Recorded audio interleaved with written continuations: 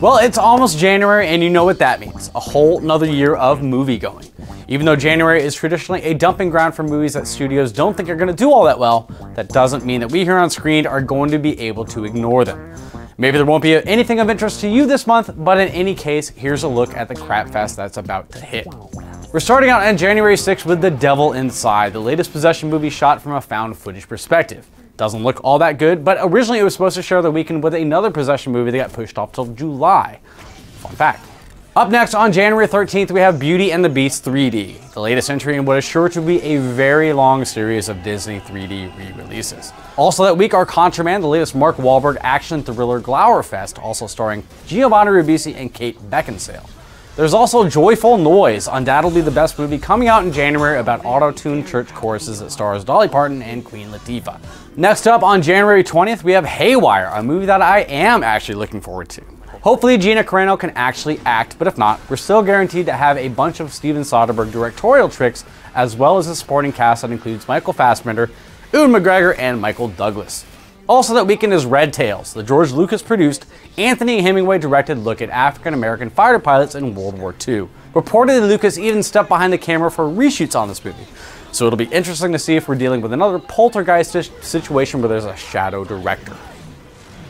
Also that weekend is Underworld Awakening, the newest entry into the Underworld series, which of course are generally just excuses to see Kate Beckinsale wear skin-tight leather clothing. In limited release, we have Coriolanus, Ray Fiennes' directorial adaptation of the grim Shakespeare play, brought into the modern world setting so that now we can take in our Shakespeare without being deprived of a grimacing Gerard Butler with a machine gun. Also that weekend, Extremely Loud and Incredibly Close goes wide, if you like cloying sentimentality. Here's hoping it's good though.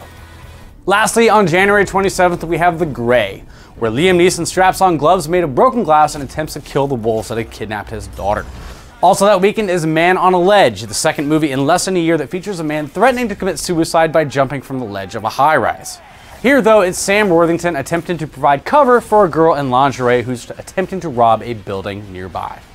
Lastly, there is One for the Money, the Katherine Heigl starring adaptation of the Janet Ivanovich novel that actually looks like it might be kind of fun.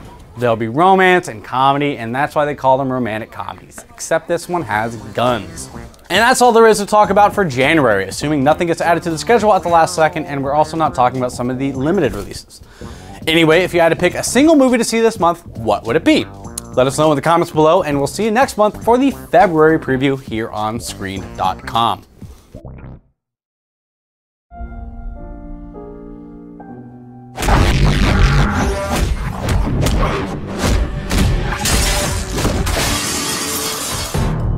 He's mine, but I am his. Go! Hold on!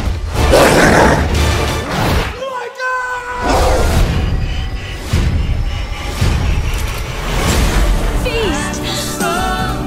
What is dinner without a little music? Music? Stop. Started a new job. Yeah, she's got a gun. Oh. Put the gun away, Mom. She belongs in a home. You think you're the only guy with a gun? Could you ever mention my wife and my kids again? Oh, done. We're going to war. Planes to the last bullet, to the last minute, to the last man. We fight. We fight. We fight. We fight. We fight. We fight. 20 stories up, the man on the ledge was hijacked. Thomas, you listen to me, and you come home.